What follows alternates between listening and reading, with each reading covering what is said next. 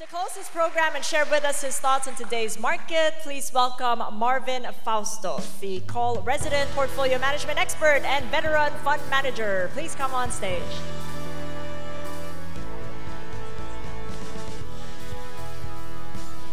Wow. Okay, that's good. You have the star cast. Galing. Are you all learning? Good. Thank you very much for coming here. My job is really to put things together, at least make sense of what we learned today. And I'd like to thank Mr. Mark Matthews for presenting a very interesting topic on the global scenario. And I didn't realize that China is really growing very fast now and might one day be the biggest economy in the world. And I think my key takeaway of what he talked about is really the world is growing. And I think the environment that we have globally is good. I think that's the key takeaway of what he said. There are certain uncertainties, there are challenges that we're going to face globally. Maybe interest rates are going to go up. There's going to be a movement of low interest rates now going higher, creating some volatilities in the market. But in general, the world is okay. And then Mike Ferrer talked about the industry. Industry is growing. There are certain reforms that we're experiencing in the mutual fund industry. And you have that opportunity to build your wealth through mutual funds. And then now we had the experts, the fund managers. And COL Fund Source put effort putting them together. We have that in the platform. You have the access. You can do that by the click of a finger to access these fund managers. And you can have one portfolio, put everything together at the click of a finger. It's more convenient to manage your portfolio that way. But I guess the topic that we have for today is really how to manage your portfolio in today's market. And with the volatilities that we are expecting, let me just give a little bit of reminders on when you go through this process. They have talked about a lot of the process, the balancing, etc. But the common way of building a portfolio on any ordinary person is they select for the investment. The investment selection is the first thing that they do. They think about what stocks to buy, what's interesting, what is attractive, and then they also sell the ones that they're not. And then the process of going through that, buying stocks that you like, choosing the ones that you like, and effectively building a portfolio just as a consequence. So you have different stocks like buying 10% of this, 10% of that, then effectively you create a portfolio. Now, there's not completely wrong. That's not a completely wrong strategy.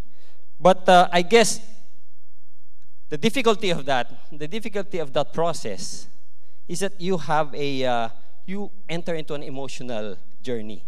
It's when the market goes up, you get affected, you're happy. The market goes down, you're affected as well. Like just this morning, you're bullish about the global economy, and then the fund managers are talking about the unknowns, they're talk about the uncertainties, and then you feel bad again, and then towards the end, you just build the portfolio. We go through that process. We go through that emotional process when you are concentrating on the investments. But what I'd like to leave you with is that the more important decision to make is really the asset allocation. The more important decision to make is the amount of investment that you put in the asset. For example, last year, SM went up, the stock, went up by 50% last year. If you invested 100% there, you would have made 50%. Diba? So it's the amount. But if you only invested 10% of your portfolio in SM, you would only have made an effective 5% in that investment, right? So it is really the amount of money you put in that affects the return, which sometimes we do not realize in doing because we are attracted every day with the news and everything that we see. So we are now affected by that process. And I'm saying is that you start first with the asset allocation. And And look at it like building your portfolio or building a house. An example of that is when you build a house, you don't buy the furniture first. You don't buy the refrigerator, the bed first. You talk to an architect, design your portfolio, design your house, depending on your budget, depending on the cash flow, depending on your taste, depending on your appetite. In investment, you call that risk appetite. So first, you look at yourself, and then decide what kind of portfolio you like. And then later on, that is a time when you decide what to put in. I've been managing funds for many years, about 30 years, and I'm also affected by that. I see the market every day. I watch the market every day. And I was managing clients' portfolio. And it's even harder if you're managing your own money, your hard-earned money. It's even more emotional that way. You get affected by that. My suggestion is, you know what's happening in the world now. You know what's happening in the Philippines. My suggestion is like, go to a quiet place. Maybe sit down and maybe not watch the news or not watch ANC first. And be affected by that. And then, in a quiet place, no news, no information, decide on what you like. Decide on your goals and think about your future. Think about your cash flow. Then build your portfolio according how much invested in equities, how much in fixed income. And then, after that, that is the time you decide how much, what stock to buy, what bonds to buy. Something like this. Our model units. We call that model units. When most of you are investing in mutual funds, and I'd like to congratulate you for doing that. We invited the mutual fund investors in COL now. And we're just very happy because, you know, statistics show last year, most of you were investing regularly. Most of you were investing on a regular basis. And that is very good. That is how you build wealth. And when you buy mutual funds through COL, you are being asked, the first time you buy is you're being asked a question or some questions, about 7 questions to determine what kind of risk appetite you have. That is also a regulatory requirement, but it tells you what kind of personality you have as far as investing is concerned. And we divided that into 4 categories. Conservative, moderately aggressive, and aggressive, depending on the risk. And then I have here a model unit, a model portfolio. The most conservative, I put 20% still in stocks. Because if you just invest in bonds, you're not going to make more than inflation. In fact, the next slide will show that if you invest in just a conservative portfolio, you will only get about 4.4% for the past 5 years. 4.4% is not bad. It's above inflation. But the volatility is much less. It's about a high of 15% and a negative 3%. And most of the time, you will make money. If you had this kind of portfolio, a conservative portfolio, 93% of the time you would have made money. And only 7% with a yield of about 4.4%. A continuing yield for the past 5 years. And that's okay. You can double your money in about 16 years. Now, the next portfolio is a moderately conservative portfolio, like 40% equities, 60% fixed income, and your yield is about 5.8% with a wider range of return, a high of 23% and a low of 7% negative. But most of the time, again, most of the time, you will make money, 84% of the time. At 5.8%, you can double your money in about 12 years. Then the next portfolio is moderately aggressive. Moderately aggressive, about 60-40, 60% equity, 40% fixed income. I like this portfolio. In fact, this is our portfolio, my wife and I. We like 60% equities because that really fits our goals, that fits our our personality and our risk appetite. And the range of returns about 37% a high and negative 10 for the past 5 years. And most of the time, about 79%, you would have made money. And 21% with the negative. So as you go along the risk, and the last one is aggressive portfolio. As you go along the risk bar, the range goes fatter, bigger, with a high of 40% and a negative 14.8%. But still, about 76% of the time, you will make money. At 8.3%, you could double your money about 9 years. So that's, if you look at the long term, it doesn't really matter what the short-term gyration gives you, which is what we are experiencing right now. The first 2 months of the year, or first 3 months of the year, was really very volatile. And what I'm trying to espouse is, after taking the test, in the COL fund source, you can check your profile, what kind of investor you are, and you can design your house, design your portfolio, depending on that. And then, that's the time that you can choose. Okay. What's next? Last year, if your portfolio was something like this, then, portfolio something like this would have been your return. It's a very good year last year. Diba? A low of 7.4 and a high of 20%. Next. Now, so you build your portfolio according to your asset allocation, and then the next step is the security selection. And review that regularly. My wife and I, when we talk about that every anniversary, we talk about our asset allocation.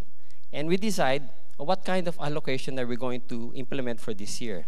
And even my sons, they're here. They also, when we have vacations, usually at the end of the year, we talk about the asset allocation. Even my children, 2 of them are already working. And most of their portfolio is already in equities, because they really don't need the liquidity right now. But that's the kind of allocation that they would like to do. And I suggest for families like yourselves, maybe go to a place that you haven't been before on a vacation. Usually we do it on December 31. We apportion about half the day to talk about our strategy, talk about what happened during the year, what we plan to do next year.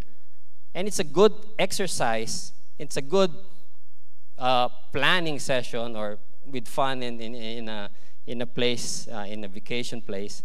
And talk about this. Talk about this and decide what you want to do. And don't bother much about the market, because the market is just going to go up and down the way it will, because that's how it works. It's just that we are all affected. So instead of focusing your attention on the security first and foremost, I suggest concentrate on the allocation.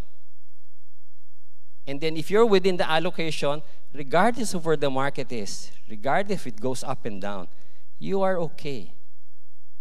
The house that you're going to build is a house with a mix of bonds and equities that you are comfortable with. A portfolio that will keep you safe. A portfolio that will keep you safe against the harsh environment outside. And a portfolio that will make you sleep well at night. I think that's the real message I'd like to put across. And this time, just a few words about what's happening. The biggest problem that we have, the biggest concern is really the foreign exchange. It's the worst foreign exchange in the region. We're down about 4%. And our stock market is down about the worst also among the region. However, people don't forget. They forget that we are one of the fastest growing economies in the region as well. About 6.7%. And our banks are funding that. Our bank's growth in loans, about 19%. Even the government debt is very low at 41% to GDP. They have a lot more room to fund this infrastructure program. There might be delays in infrastructure, but we are hitting an all-time high in infrastructure. Last year, 569 billion. This year, 50% higher. And you cannot argue against that. You cannot argue with facts. Even if our exchange rate is down, the exchange rate is down because we were importing a lot. We are buying more outside. We're bringing in equipment. We're bringing needs to fund this growth. And the central bank, I think, is doing the right thing. If personally, I think they're doing the right thing because there is really no reason to choke the economy. If you increase interest rates, you will tighten liquidity and maybe choke the economy. So let the economy grow first with a benign interest rate, and then by the time we're overheating, or even before that time, that's the time you move. We have sound fundamentals. So this is what I suggest. So after your asset allocation, the equity portion, you can choose your index funds. We have 4 index funds in the COL fund source: the Philam Life Index Fund, Sun Life Index Fund, Phil Equity Index Fund, and then the Philippine Stock Index Fund. I suggest about 50% of your portfolio because that's the one really your core position. And I espouse active management, about 50%. Because in active management, it is less volatile than the index because they have cash in their portfolio. And the fund managers here, you heard earlier, are the ones managing this actively. And then balance it off with a bond fund that can reduce the risk, reduce the volatility, depending on your risk appetite, depending on your profile. So the proportion really depends on your budget, on your risk appetite. So I think that's for one last thing that I'd like to leave with you. In your implementation of this portfolio, please remember that time in the market versus timing the market, it is more important to just keep invested. On the right side, you will see that if you just invested for the past, kept it there for the past 10 years, your earnings would about 8.9%. If you just miss the best 5 days, you take a vacation, your yield would only be about 5.89. If you miss the 10 best days, 3.57% na lang. And then if you miss the 30 days, the 30 best days, you're probably losing money. I mean, it's very hard to predict what's going to happen. If you're not in the market every day, it's very hard to, even if you are in the market every day, it's very hard to predict what's going to happen. What this data will tell us for the past 10 years is that you're better off just buying and holding. And then build a portfolio that is good for you, build a portfolio that is beneficial for you and your family, and to build a wealth that can help you grow your business, even your future. The life as it is now is really very complicated, and we have a lot of information that we get every day, and it's very hard to focus on a lot of things at the same time. And the reason why we're asking you to come once in a while in the sessions like this is to take a look back and understand that there are a lot of things more important, and then just put aside some of these funds and let it work. Invest part of your earnings in mutual funds or in stocks and in bonds, and then concentrate on what you do. Concentrate on your job, concentrate on your business.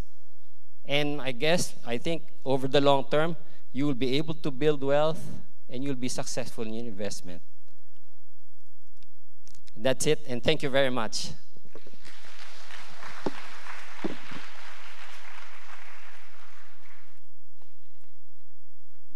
Okay, thank you very much, Mr. Fausto. Again, thank you all for spending your morning with us.